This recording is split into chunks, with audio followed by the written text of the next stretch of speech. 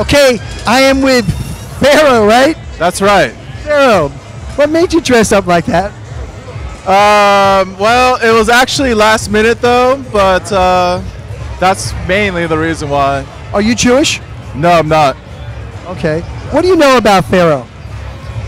Pharaoh is an ancient king of Egypt, and he was a ruler of many people. Do you know what the Bible says about Pharaoh and Moses and how God had to use Moses and send to harden Pharaoh's heart? Yes. What do you believe about the Bible? Believe it's true? Of course it is, yeah.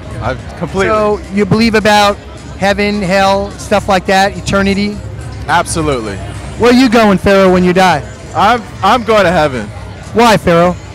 Because are you a good Pharaoh? I am. I'm a Pharaoh in disguise.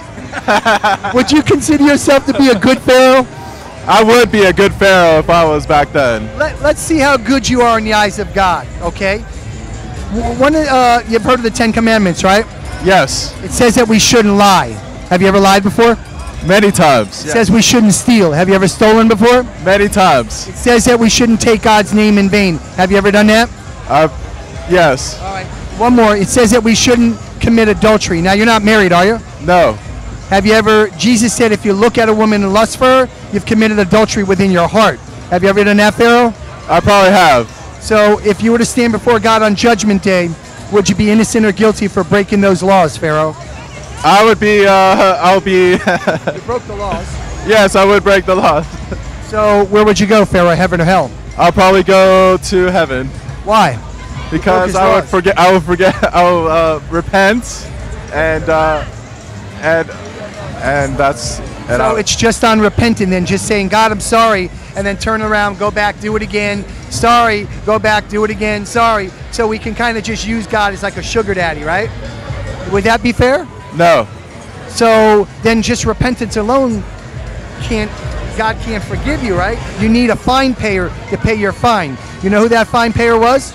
No, Jesus. There you go. He died on the cross, Pharaoh, for your sins. And you could go to heaven, not because you're a good person, but because you're a bad person forgiven by a good God. But you have to repent of your sin and put your faith and trust in the Savior, Jesus Christ.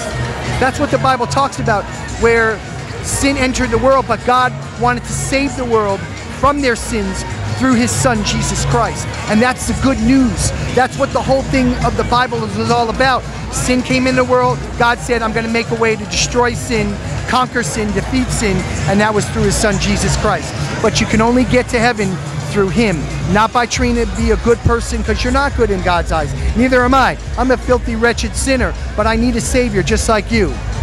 Would you at least think about that? Yes. Now listen, I want to give you this when you get a chance to read it. It talks about heaven and hell, all right? All right, and be safe and have a good night. Take care. All right, take care.